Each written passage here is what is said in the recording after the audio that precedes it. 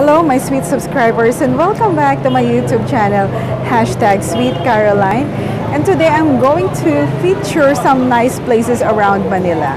As you can see here, I'll be starting off with Intramuros, and that is the San Agustin Church. But I am celebrating my anniversary today, so we're gonna dine in at Barbara's. Hello! Welcome to Barbara's!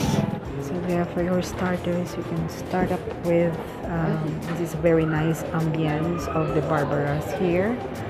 So you can see the intricate designs. Feels like home. Para lang kayo nasa isang lumang bahay na magarbo, a very grand house. It's going to be a celebration, but it's going to be our anniversary today. It's our 26th anniversary. Very Christmas season, and we're awaiting the cultural show, which I think will start at 7. So they're napaka-homey. So when you're coming here to dine in, you'll get a magical experience of being in an old grand house of the 19th century.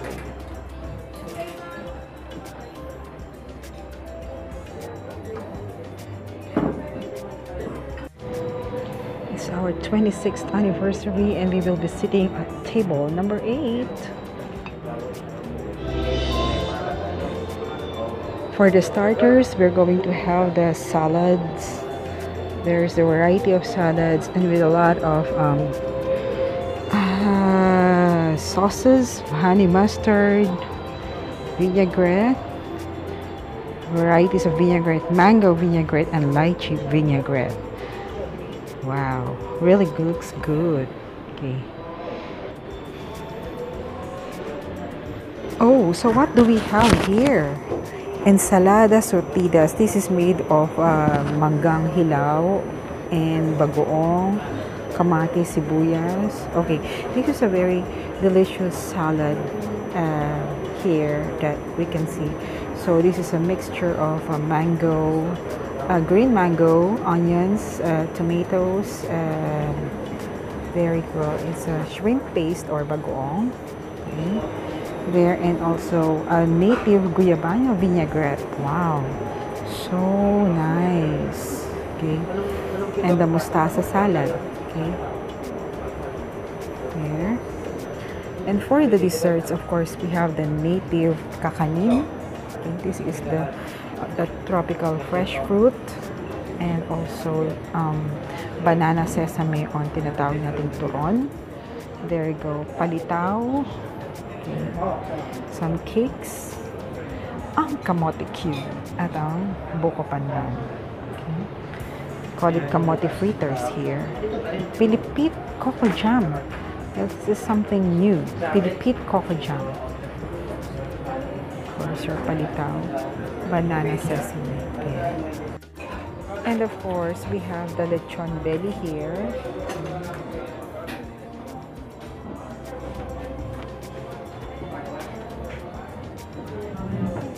Okay, he is trying the papaitan now. Mukhang kakaibang papaitan to. We'll try. Let's see. Okay, this is a nice pair. Lechon and the vinaigrette and the salad. Ooh, you're yummy. And that is the Baccalao fish. Baccalao fish. Okay, a little trivia. Do you know that this is Arab's favorite fish? The Baccalao fish? Okay guys, merong kakaiba ditong salad. Okay, this is guyabano, vinaigrette. As you can see, ayan. Okay, for starters, I tried the guyabano vinaigrette. It's really good, really tasty. So if you're on a diet, you can binge on this salad.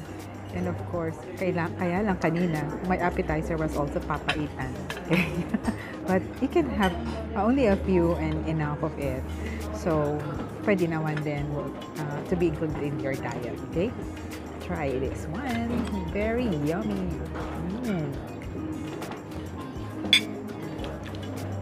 Ikaw, what's that?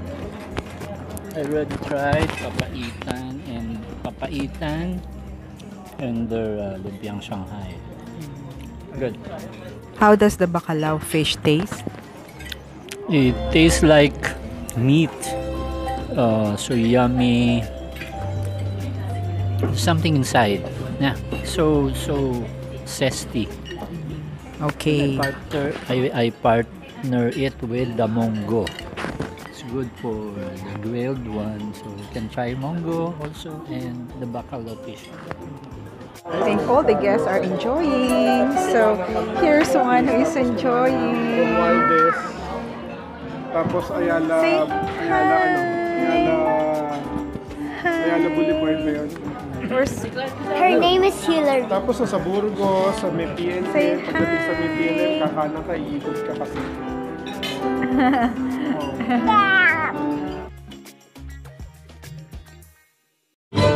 This is a traditional dance from Luzon.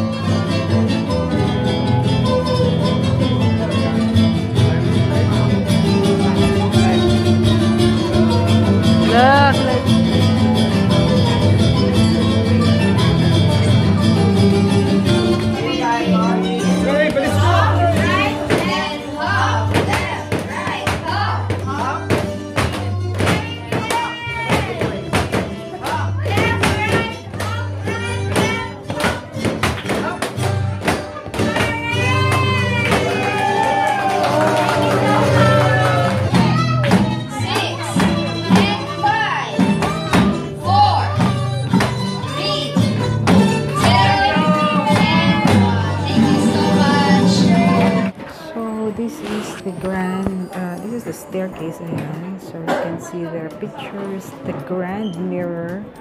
See here, and the very intricate. So that is what they call it the sala.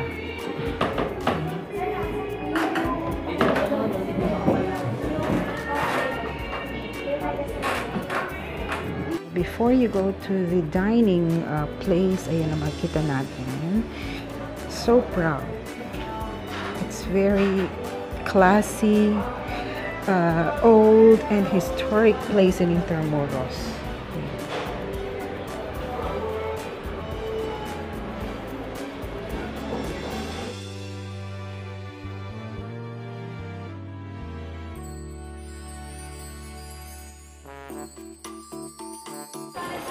And here it's like a courtyard.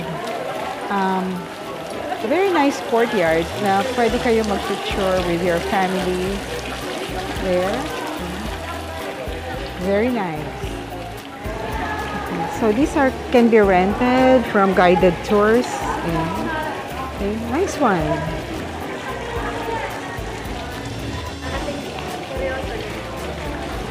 Tourists coming here. Okay. All right, this is an ambush interview from this tourist taking a tour of Manila. So let's welcome our visitors from the United Kingdom. So please like and subscribe.